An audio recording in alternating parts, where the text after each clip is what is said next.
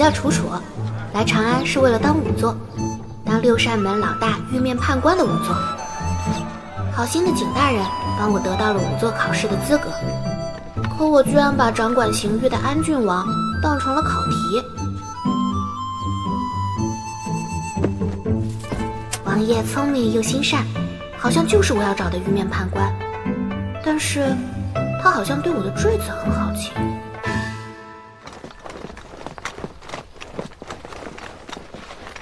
卑职参见安郡王景少卿。起来回话。谢王爷。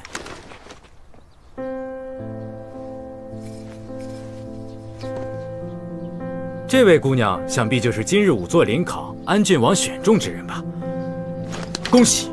不是，还没出结果呢。我只是……周将军来此，圣上是有什么吩咐？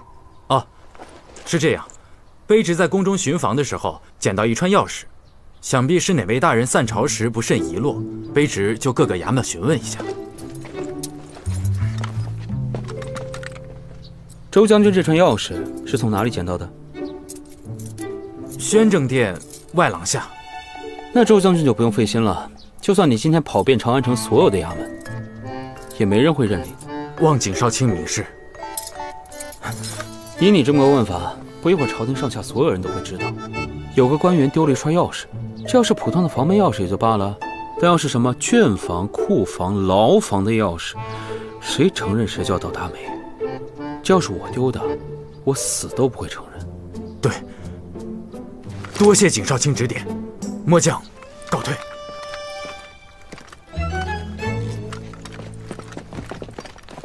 秦峦的这帮禁军狗，真的是哪有味道就往哪闻，也不怕呛着。哼！王爷，那个坠子，你可以把它还给我了吗？既然这坠子对你这么重要，日后要仔细收好，莫要再随意教育旁人了。我知道了。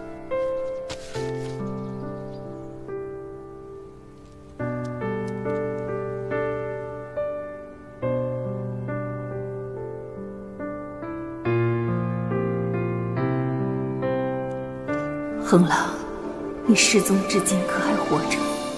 你可知我仍在等你？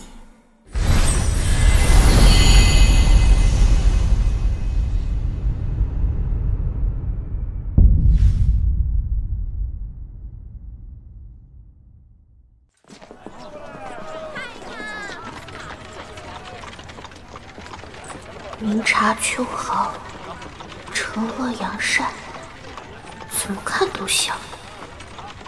你还在验我吗？对了，这是活血化瘀的药膏，我爷爷自己做的，可好用了，你快涂上吧。多谢，不必了。我知道你们都嫌仵作晦气，可是这瓶是新的，我没有用过，不脏的。怎么，这就反悔了？没有，你不嫌我碰过的东西不干净吗？我不是也被你碰过吗？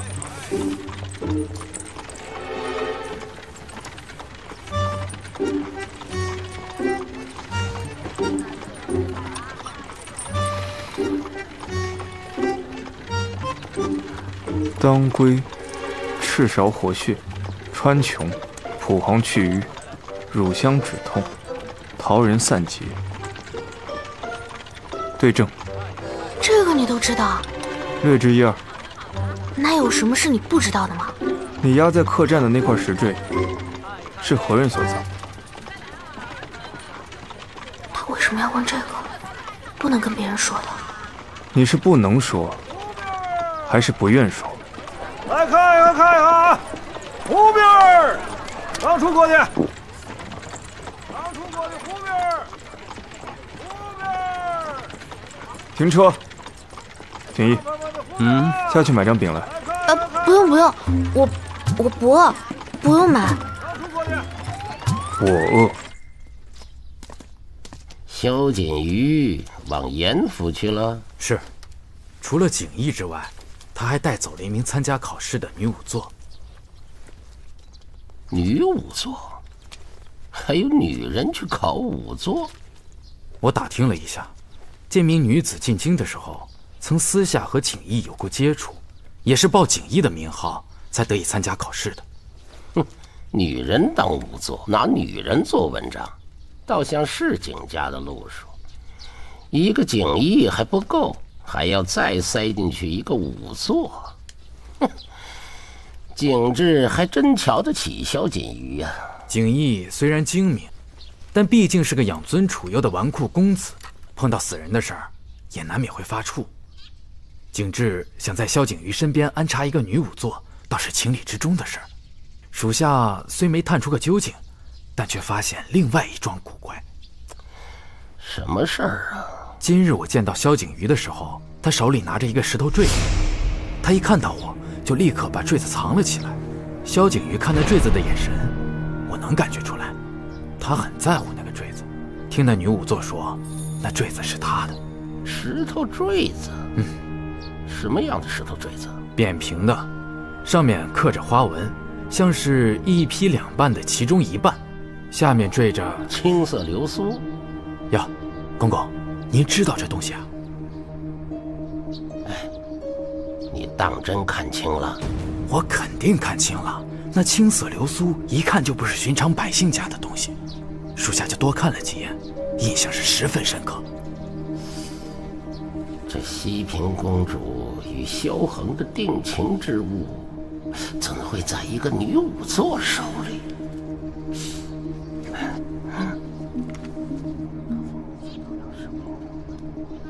你放心，我必将她好好带回来。去吧。难道萧恒他得派人去西平公主那儿探探？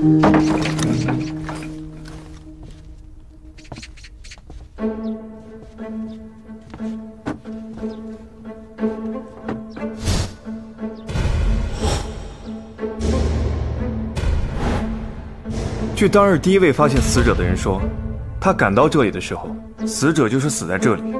那发现死者的人没有动过这里的任何东西吗？他自称是没有。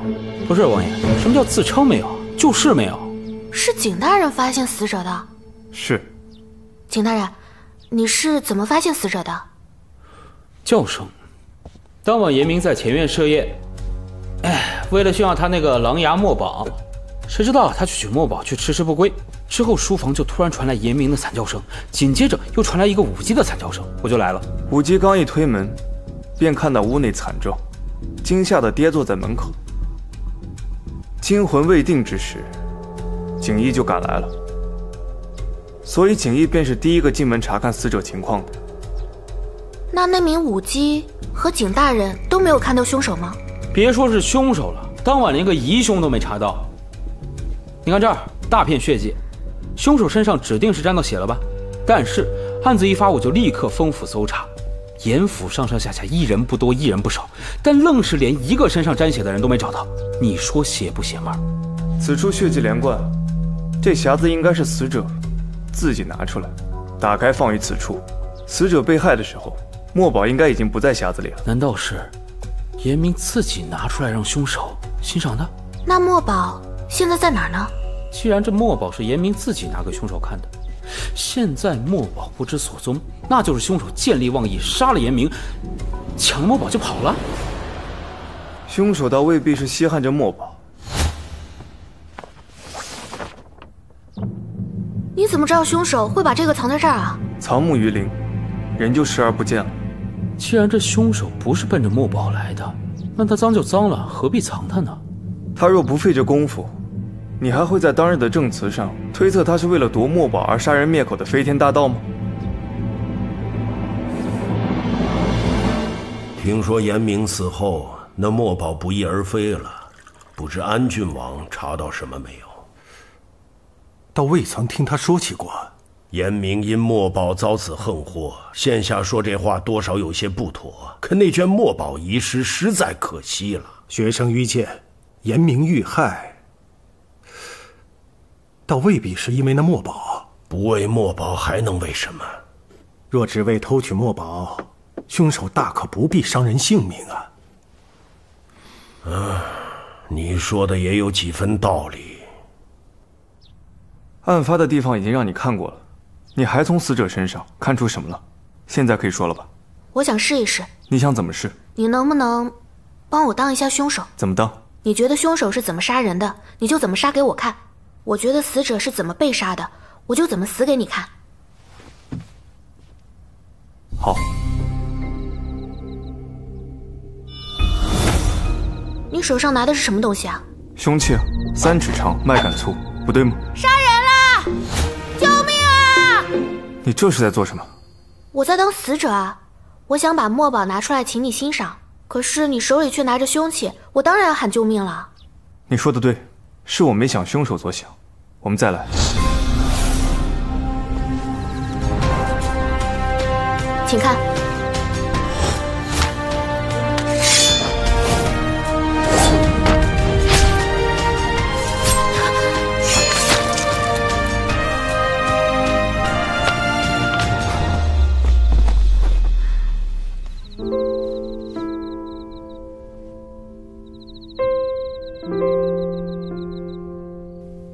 不对，还是有点说不通。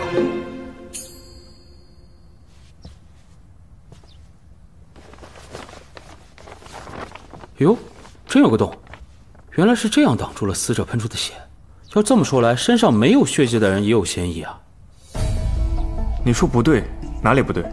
我是想说，他的腰背没有在硬物上磕碰过的痕迹，不该是这个方向倒下的。但依血迹分布来看，是这个方向没错。那就是凶手像你刚才那样，赶在死者撞上桌子前抱住了他。凶手连人都杀了，还会担心他受没受伤吗？那你刚才为什么抱我啊？你就是凶手啊！楚姑娘，你要真这么较真的话，你刚才也没像严明那样高声喊叫啊。我不知道你到底听到了什么，反正那一声肯定不是他临死时喊的。为什么？看地上的血量，他应该是被刺穿了心脏上部，那里是心脏与血脉相连之处，瞬间被刺穿，人会因大量失血一下子喘不上气来，绝不可能大声喊出来。景逸，你确定当晚听到的当真是严明的声音？凶手喊的？若是如此，凶手就会阻止严明倒在书案上。什么理由？防止提前弄出动静，被人察觉。你可愿意我再试一次？愿意。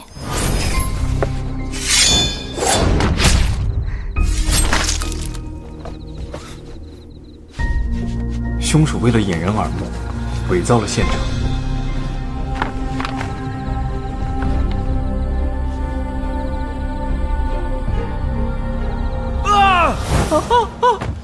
杀人了！杀人了！你这是干什么？你们不是一个凶手一个死者吗？还差个舞姬，我就勉为其难当下舞姬了。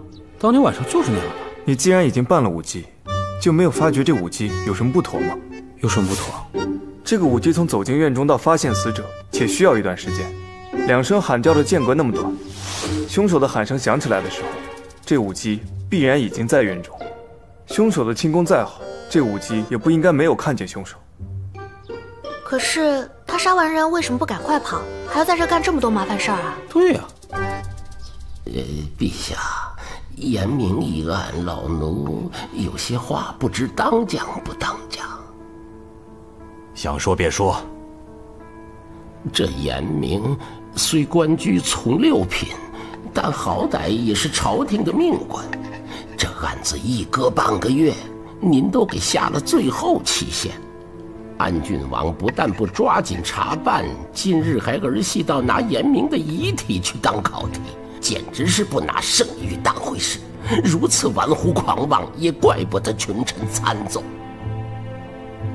朕就是平日里太纵着他了，日落前若还查不出凶手，朕就罢免了他的官。当晚你可有立时对那舞姬搜身？搜了，但搜不搜都一样。那么轻薄的武艺，怎么可能藏得下3尺长的凶器？所以他将凶器留在了这里。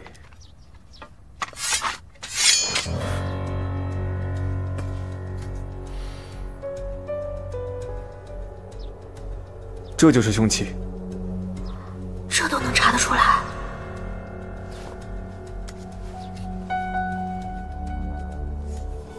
这舞姬在祭月司应该接触过口疾艺人，一女婴访男婴虽不易，但喊这么一声也不是什么难事。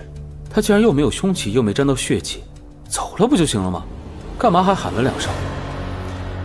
他在供词里说，他是想借着出来方便的机会，到后院来偷东西。经核查，他在离开之前向同来的舞姬打过招呼，还向一名严府的丫鬟问过路，但这些不足以为他在案发时证明清白。他唯有将自己变成目击者，方可确保安全。我景逸居然被女人算计了。哎，不对，他偷什么了？你去祭月司拿住人问问不就知道了。人偷了东西早跑了，你二发还不文书吧？倘若人还在呢？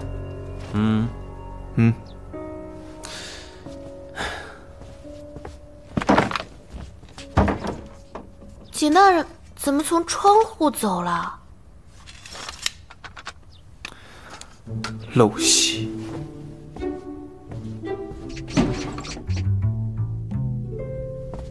王爷，你太厉害了，简直比玉面判官还要厉害。王爷，我还能跟着你办差吗？那你要有问必答。好。说出你的坠子。坠子？那你真的不是玉面判官吗？不是。玉面判官与这坠子的事有什么关系？除非你是玉面判官，否则不能说。方才那件案子还没有结案，还需要你上堂作证。在此之前，你不可离开长安，且需随传随到。王爷。楚姑娘，你看看这个东西是不是你的？我都不知道我丢在哪儿了，你在哪儿捡到的？你个傻丫头，包袱被人偷了都不知道。被偷了？谁偷的？就刚才三法司门口讨要房钱那伙计。我看着那个人不像是一个贼啊。你没有闻到你的包袱和那伙计身上有一样的味道吗？什么味道？是仵作才会携带的皂角苍竹的气味。他是酒楼伙计，自然不会用这些。你依这把包袱抱在怀里，他应该对你很重要。进店的时候也不大可能将包袱交给伙计那儿，所以最有可能的便是这伙计偷偷翻过你的包袱。你还真是什么都知道。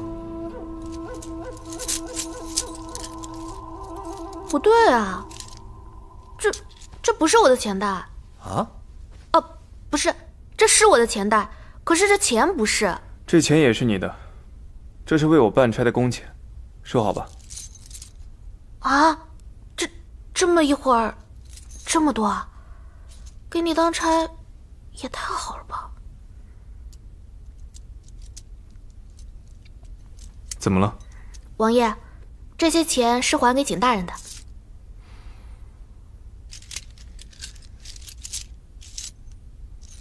好。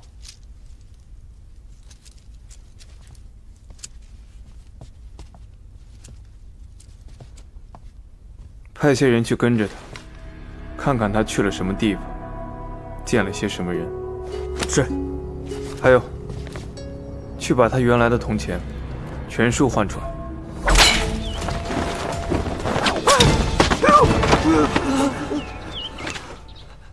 公主神鞭呐！你怕什么？你的血也配溅在本公主的鞭子上？不配，确实不配。干什么来了？啊，公主容禀，这盒中之物啊，叫做葡萄，是西域国进贡的珍品。我师父命我拿来。滚！公主，我师父他老人家的孝心，苍天可见。滚！走。哎呦！回去告诉秦鸾，别以为我不知道，他整天在圣上那里嚼舌头。安郡王也是他能诋毁的，也不看看自己是个什么东西。拿上你的东西给我滚！遵命。滚蛋！滚蛋！快！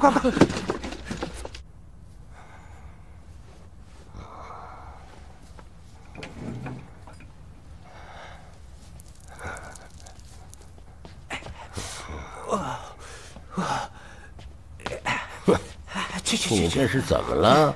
不是让你到公主府去探探消息吗？你看你弄这熊样，没探着啊，师傅。这西平公主她不是人脾气啊，上来一句话还没说呢，啪就是一鞭子。哎呦，师傅，我受点委屈也没什么，可是我是师傅的人呢，才打我的屁股就是打您的脸呐。什么？师傅息怒，我不是这意思。没用的东西。哎呦，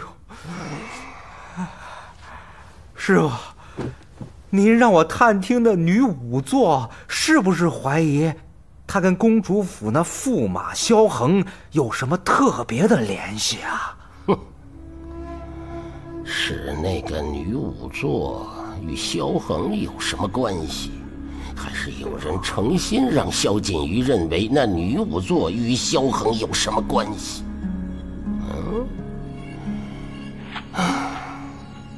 不过，不管怎么说，必定有人见过萧恒，知道萧恒的下落。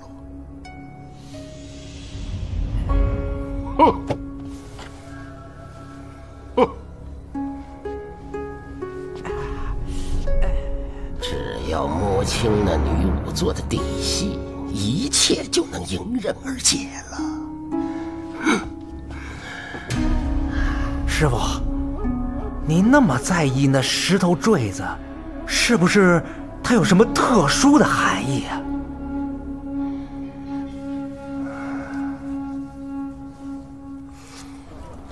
公主，调香费神，您歇歇吧。从前我什么时候弄过这些东西？要是有一天驸马忽然回来了，看到我变成现在这个样子，非笑话我不可。公主，你们都是想让我相信他已经死了，可是他那个墓里到现在也只有一套衣冠罢了。我一天不见到他的人，就一天不会相信的。公主，奴婢也希望驸马爷能回来，可是都这么多年过去了，他若还在世，他与您那般情深，为何不回来见您呢？你别说了，我不想听。不过衣冠冢的事，切记不能让孩子们知道。是，尤其是锦瑜，他那个性子要是知道了，非得不管不顾的去找，绝对不能跟孩子们提这个事。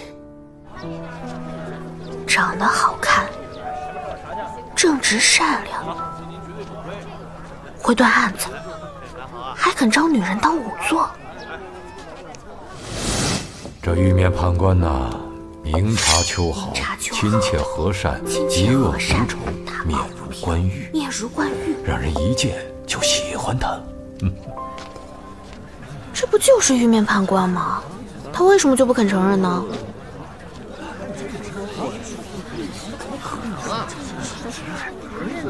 都没做亏心事。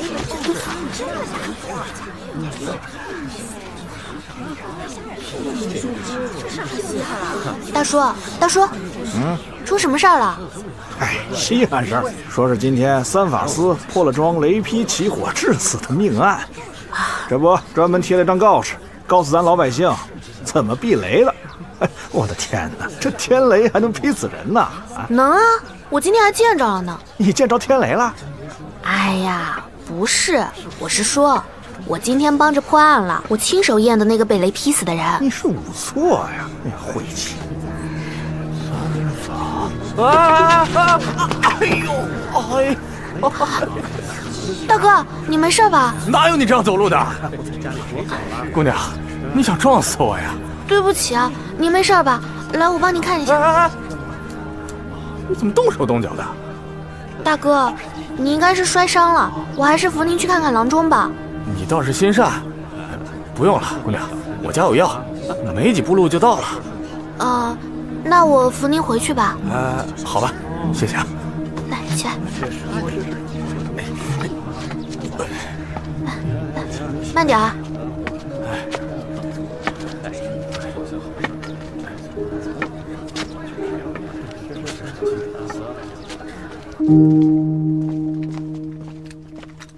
王爷，参见王爷。这就是那名舞姬。对，还挺能跑啊。可是本公子追姑娘最累的一回了，带走吧。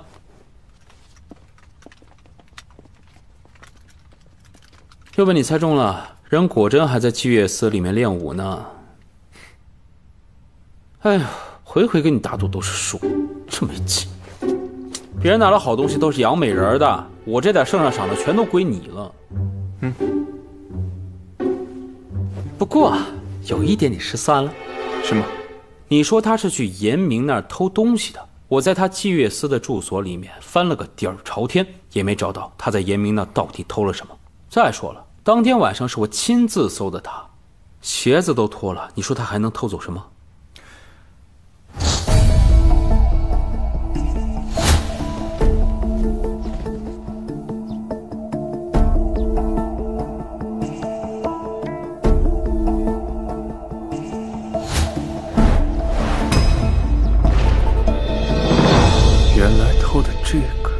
偷的什么？他偷了书卷，你去审他，把他找出来。真偷了东西了？行吧，对付这种漂亮女人的事儿，我就不推辞了。审完他，再去会会牢里3个盗墓贼。据他们所说，他们对附近所有盗墓贼的情况都了如指掌。盗墓贼？你这时候想起他们干嘛呀？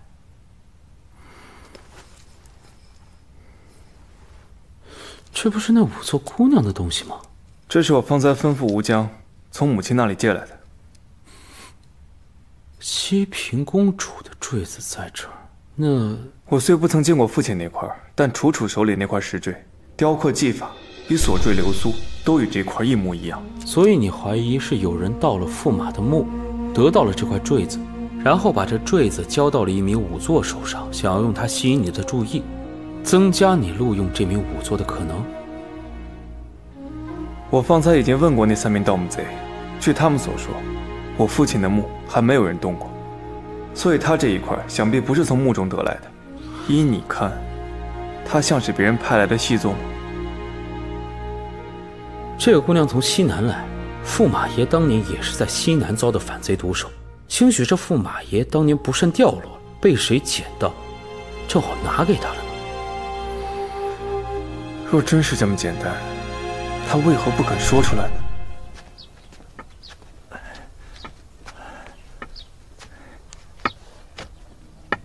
啊，姑娘，就在前面。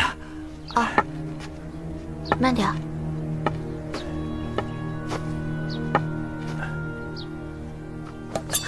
你干什么？姑娘，你老老实实跟我走，我不会伤你的。我没钱，我也没色，我吃的还多。闭嘴！我可是安郡王的人。废话真多，坠子给我拿来。坠子。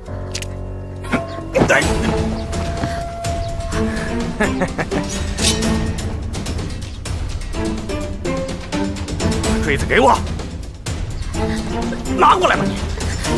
走。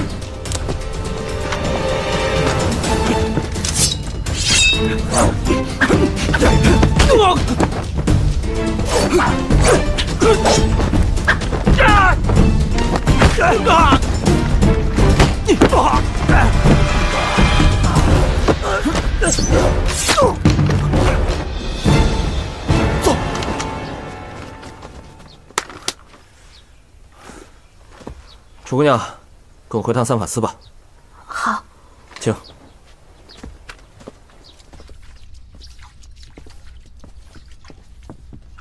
老爷，您回来了。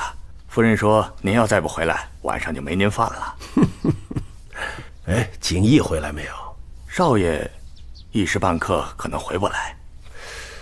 仵作考试早就结束了，他又去哪儿了？据下人报，少爷亲自到祭月司，抓了杀害严明的凶手。凶手抓到了？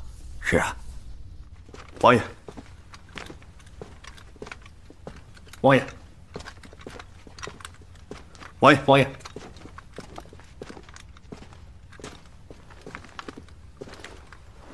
王爷，这怎么了？先别哭了，有话好好说，说完了再哭。或者你再哭会儿。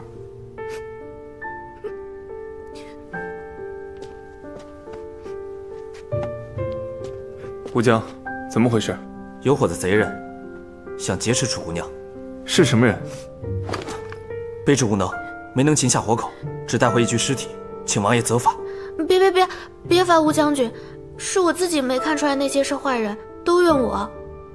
而且劫持我的人不是他们杀的，是那些坏人杀的。罢了，我不怪他们便是。你可有受伤？那你哭什么？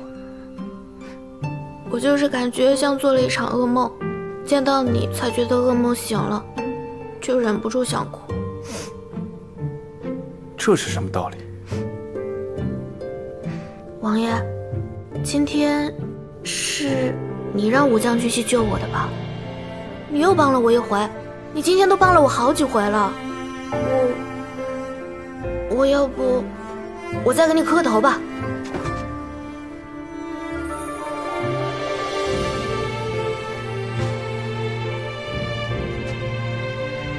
我这里没有这样的规矩，楚姑娘不必多礼。那你也别多礼了，别叫我楚姑娘，就叫我楚楚吧。好，楚楚。尸体带回来了，带回来了，去传个仵作了。是。哎，不用，我就是仵作呀。王爷，你救了我，我不知道该怎么报答你，我就只有这门手艺，你想验谁我都能验，你让我去验吧。我要验那位劫持你的人，你也愿意验吗？愿意。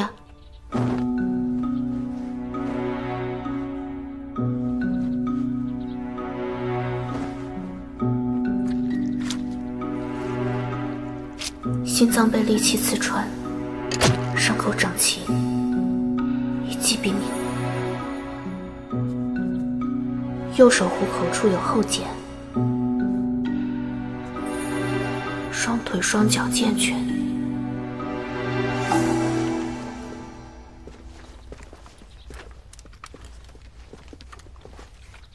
王爷，他钱袋里共有23枚钱字印的铜钱，卑职到户库核查过，里面有19枚是丝铸铜钱，与您前段日子在西市黔州商人那里见到的假钱是一样的。没有与户部的人多说什么吧？王爷放心，卑职有数。不过这个楚姑娘可能有点问题。这是他今日给我的。这药有毒？没有。他若在这药里下毒，那他不过就是我在办案时无意中得罪的人，趁机找来寻私仇的，那倒也简单了。可这药里没有毒，他又有意处处讨好于我，对于被录取的迫切之心，已经超过了寻常的仵作。若说他是被人安排来的，那他手上的这块坠子，应该就是吊我上钩的东西。可他又宁肯放弃被录用的机会，也不肯说出这坠子的来历。王爷，恕卑职多言，这姑娘，那可是景逸找来的。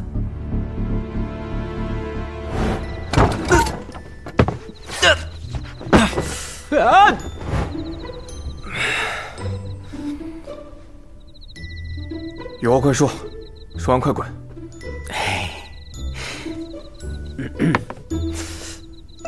王爷，明日的仵作遴选考试，对应考者的条件是诸事不限，对吧？我今天遇到一个仵作奇才，可是他的情况有点特殊，需要你特别照顾一下，才能进三法司的门。但是我保证，这个仵作绝对能让你眼前一亮。所以你就先来让我眼前一黑是吧？哎呀，王爷，我是认真的。不行，我可告诉你啊，错过他，你绝对抱憾终生。我是说，要关照也不能是我出面关照，否则消息一经传开，又要惹出一波是非来。我关照，反正我明天要去监考。简一与我从小一起长大，他的心性我最清楚不过，他不会如此对我，也不必如此对我。武将，他刚才说的玉面判官，你可有听说过？这个还真没听说过。您既然想知道这个坠子的事情，明摆着那楚姑娘又没见过什么玉面判官，你还不如就假装认了呢。他要是跟我对暗号，或者说要看我有没有胎记、痦子之类的东西呢？哦，对，我就是要装，也得知道我自己要装的是个什么人吧？对，我也说的是。江湖里有没有这么好人物，在这里也想不出答案。给冷月去一封信，江湖里的事，还得问江湖人。是。对了，劫持他那伙人什么来路？他们都是些地道的练家子，不过他们刻意隐瞒了招数。卑职实在是看不出来，依卑职之见，这些人是针对楚姑娘有备而来的，而且他们并不想伤害楚姑娘的性命。不想伤她性命？对，卑职听他们对楚姑娘说：“老老实实跟我走，我不会杀你的。”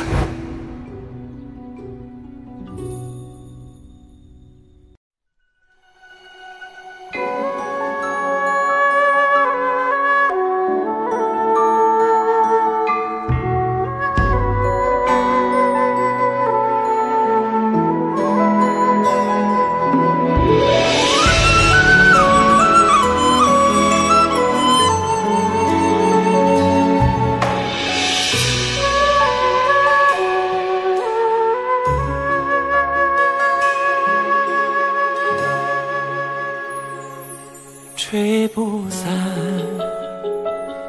剪不断，没遇见是对你的想念。